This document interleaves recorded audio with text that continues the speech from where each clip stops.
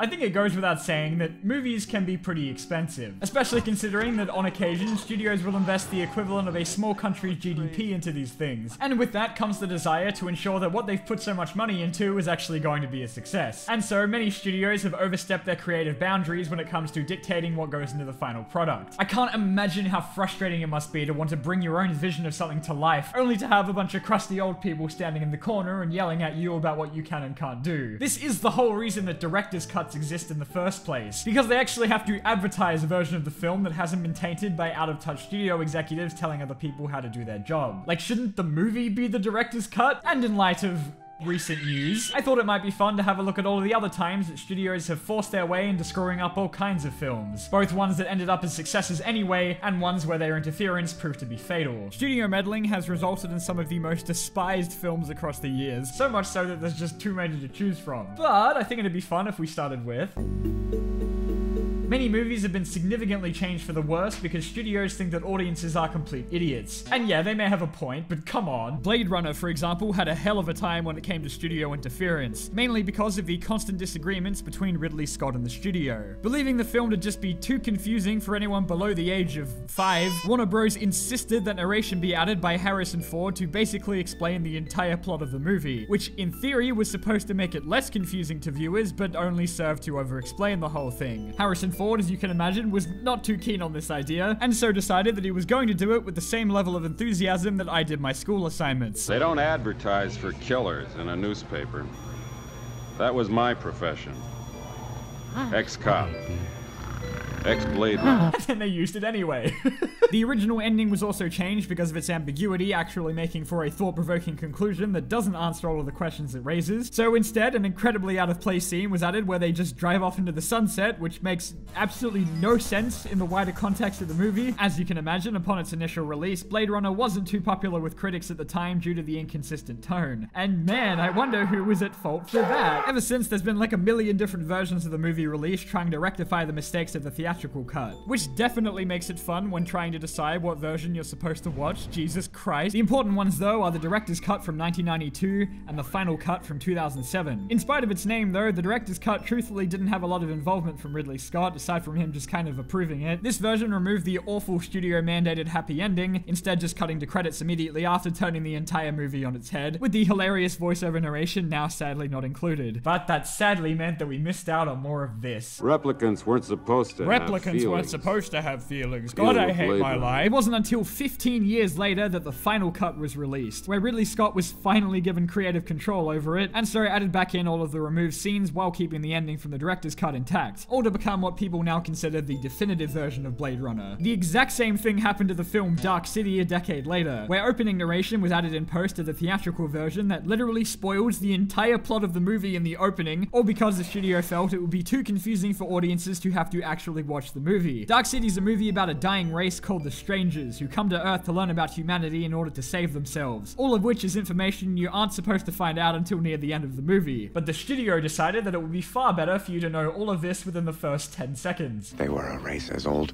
as time itself. They had mastered the ultimate technology, the ability to alter physical reality by will alone. Dude, come on! So instead of getting to be dropped into this mysterious and nonsensical world and gradually receiving clues along with the protagonist to find out what's really going on, you instead are just made aware right from the get-go and then have to watch as the main character catches up to what you already know. Wow, that's so much more fun. Thanks, guys. And once again, an extended director's cut was later released that removes this awful studio edition, which is again considered to be the much better version of the movie, leaving the intro instead entirely silent, as it fucking should be. Can you guys just leave, like, something to the imagination, please? John Carpenter's The Thing almost suffered the same fate with its incredible ambiguous ending, whereby an alternate version saw MacReady being rescued at the film's climax with a blood test later revealing that he wasn't infected, which is incredibly boring, and yet another where Childs was removed from the climax entirely, leaving only MacReady by his lonesome before the credits rolled, which was the ending they nearly went with at the studio's request until they eventually decided at the last minute that the original conclusion was in fact the best one, since it kept the audience guessing right until the very end, much to the distaste of studio executives who like having everything answered for them.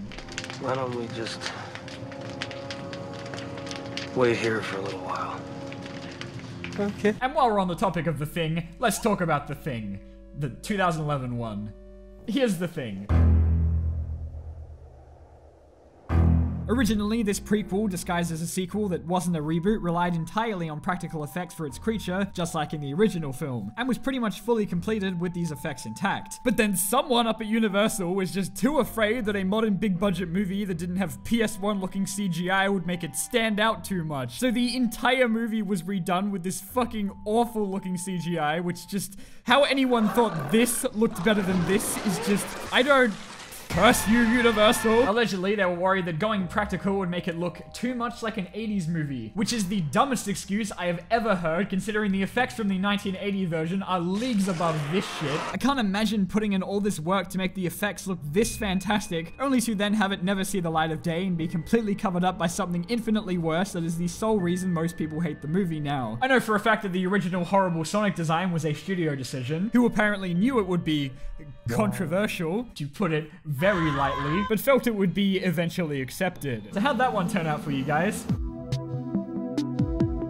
Superhero films get it especially rough nowadays when it comes to studios stepping in. 2015's Fantastic Four is now infamous for being one of the most disastrous movies to come out in recent times, both before and after its production, the result of constant arguing from the director, Josh Trank, and 20th Century Fox. Originally, Trank intended for the film to lean more into a body horror angle, something that quite obviously would have posed quite a risk for a well-known superhero brand. Some of this can be seen left intact in the final film, most notably the scenes of them first discovering their powers. Allegedly, right from the beginning, Trank didn't have a great deal of creative freedom, with Fox demanding high-profile actors being selected for the roles. And then even after the movie was finished, they were so dissatisfied that they stepped in themselves to heavily alter the movie. In this case, though, it may not have been entirely Fox's fault, as the details of what actually happened with this film are pretty sketchy and unclear. But it was said that Trank himself wasn't exactly on his best behavior while making it. Whoopsie. And yet, despite all of that, I actually kind of like this movie. But don't worry, I'd never admit that publicly. Spider-Man 3 was famously interfered with by one of its producers, insisting that Venom be the focal point of the movie, despite the original concept for the film already having Sandman and Green Goblin as the main antagonists. Sam Raimi reportedly wasn't a big fan of Venom, but in the end was pressed to include him. And we all know how that turned out.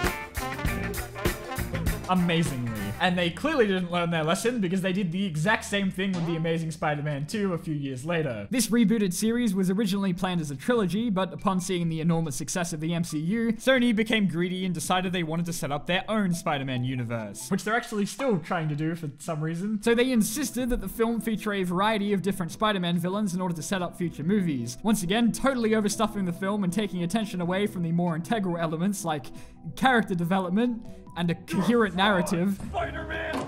And all of this resulted in them not only fucking up the final movie, but then also cancelling all of those planned spin-offs anyway, so real nice going there, guys. Alien 3 is another infamous case of having a hellish development cycle, with its original director being kicked off early into the project after the studio was unhappy with his idea for the movie, and instead brought on then rookie director David Fincher. Due to his fairly unknown status at the time, Fincher was barely allowed any creative freedom from the studio whatsoever, which was the first of many bad decisions. They started shooting before the script was even finished, which is never a good idea, and then to pile on even more work, Fox constantly insisted on adding reshoots that continually changed the direction of the movie. Fincher ended up leaving by the time they reached the editing process, as I think any rational person would by that point, and it wasn't until many years later that an assembly cut was released that was more in line with what Fincher was setting out to do, which basically anyone you ask will say is the better version of the film. So maybe just like, let the director do his job, guys. The now acclaimed crime movie Once Upon a Time in America was a 10-year-long project for its director, with the finished version eventually clocking in at a whopping 229 minutes long, which the studio took one look at and went,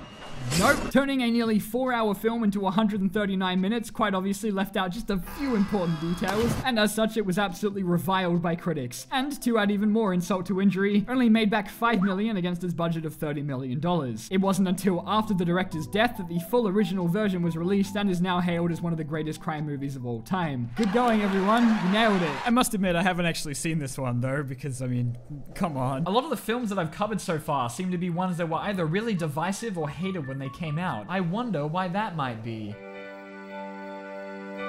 Sometimes all a studio has to do is change the ending to completely ruin a movie. Take my favorite example, the 2007 film I Am Legend, a movie about Will Smith being the lone survivor of an apocalypse caused by an airborne virus that's wiped out most of mankind and turned those who remain into horribly aged CGI. One that I think is honestly really fantastic right up until the very end, which after researching what happened behind the scenes, I can finally understand why. Spoiler alert for a 14-year-old movie, by the way. Just just in case. So the film ends when Will Smith and 2 other survivors he found are surrounded in his lab by the creatures. And after managing to manufacture a new cure in like 5 seconds, he sends the 2 away to safety before sacrificing his life to blow them all up for seemingly no apparent reason, because he could have just as easily gone with them, but sure. Now, this isn't an awful ending on its own. Its worst crime is just being a pretty generic climax for a zombie movie, which would be fine if I Am Legend was a zombie movie. See, originally, the movie was supposed to end with the creatures simply wanting to have one of their own back after Will Smith kidnapped them to do experiments on, and upon returning her, learns they're actually intelligent beings who he's been terrorizing this entire time, with them having avoided him until he took one of their own as a hostage. And the name of the movie is supposed to reflect Will Smith's status among the creatures as a boogeyman who hunts them in their sleep, caused by his gradual decline in sanity as seen throughout the movie. I like Shrek. Which the studio decided was all just far too complicated for audiences to not have the scary naked CGI monsters be the bad guys, and so instead replaced it with the equally thought-provoking ending of him just exploding. This tacked-on finale entirely disregards all of the previous clues set up throughout the movie that these things are more than they seem. And so a lot of their strange behavior throughout the movie just goes totally unexplained without this added context. But to be fair, it's not like this was solely the filmmaker's fault. The original ending was shown twice to test audiences, and both times it was rejected, which resulted in them eventually just changing it. And that's a whole other problem for us to talk about.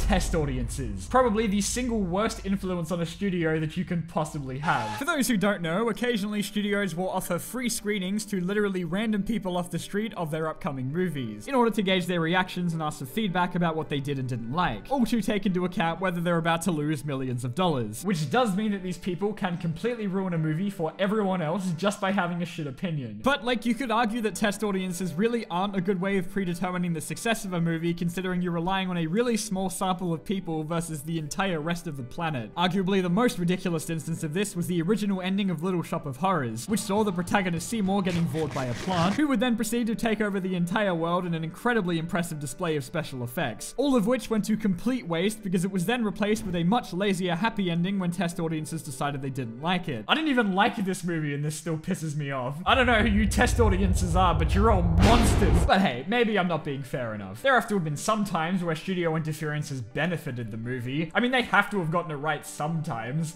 right? I think the greatest case for studios being in the right is without a doubt the original idea for Toy Story. See, the problem was that initially Woody was going to be a complete fucking asshole.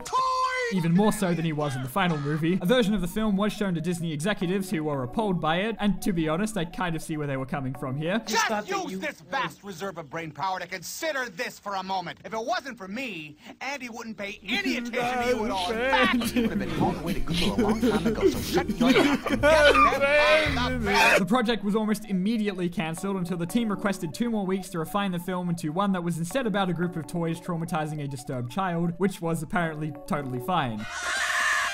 So yeah, good call on that one, guys. Event Horizon didn't get a lot of love when it came out, but has since gained a cult following of people who really love it, myself included. After seeing a near-complete version of the film, execs were reportedly horrified by the amount of gore in it.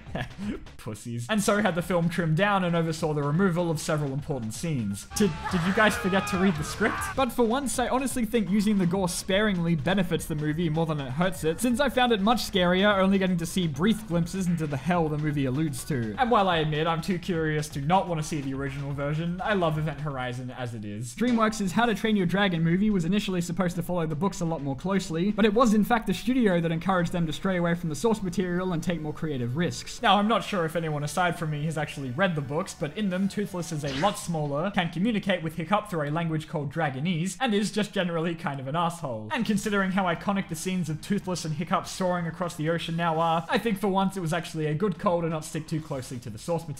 And on that note, I think that's about all I wanted to cover when it came to movies that have been meddled with. But I do have some time for some fan mail. Do you remember in the last fan mail how I said I was really excited to get one package? Well, now look, I think eventually I'm going to have to realize I just have too much mail. I'm going to start with this one that one of my friends got me. Fortnite Sex Gamer 69.